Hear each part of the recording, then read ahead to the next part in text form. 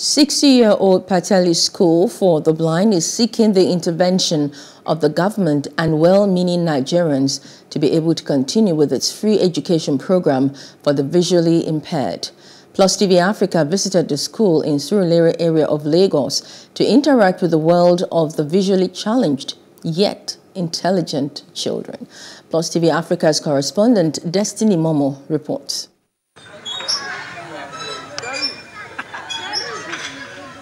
Life for the visually impaired is better imagined than experienced, as it takes a lot to live in this class of disability conveniently. Most touching is hearing that some of them were not born this way. I know that day I wanted to do my exam at 9 years old. So I was not feeling headache.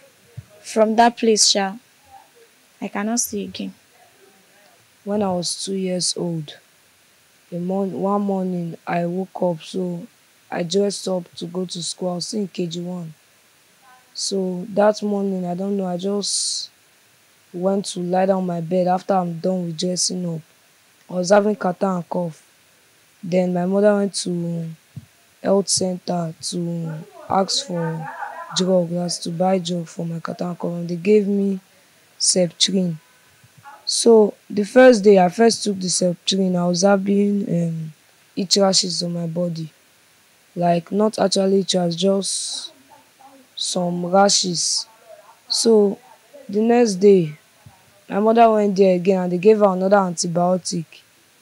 The next day, that same day, I now started having blisters on my body. Then that's how I started, and the thing went all over my body and all my skin was burnt.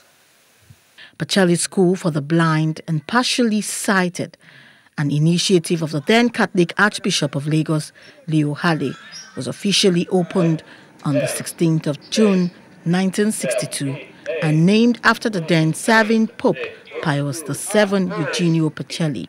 Learning without their sight is obviously a challenge. The challenges we used to face is, just say, like there's some kind of things you can't do on the computer, like programming. It's hard for a visually impaired to learn programming on computer. For the thing to enter my head sometimes, I may not understand. I have to ask the teacher to recap again.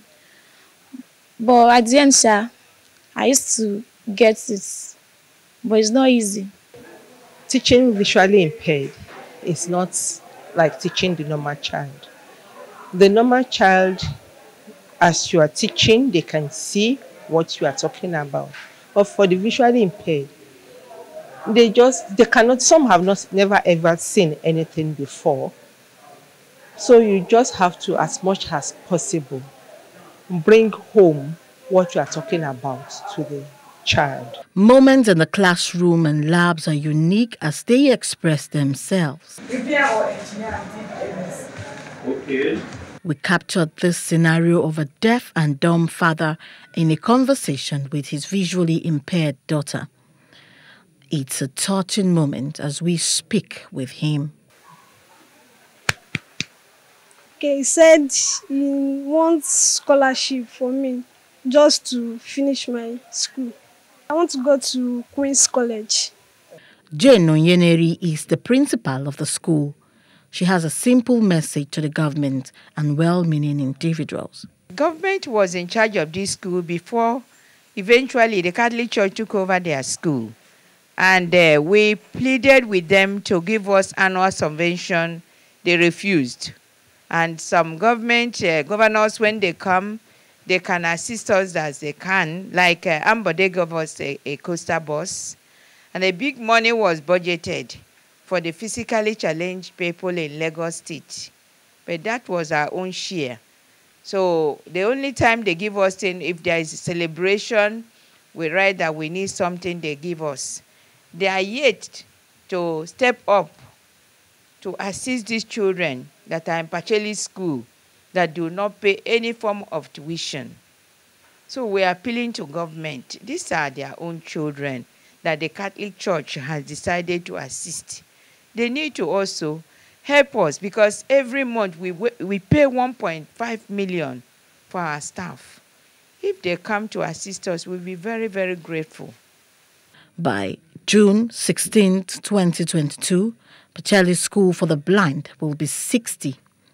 The principal is happy that products of the school are widely integrating successfully into public and private institutions. Destiny Mamo for Plus TV Africa. Hello, hope you enjoyed the news. Please do subscribe to our YouTube channel and don't forget to hit the notification button so you get notified about fresh news updates.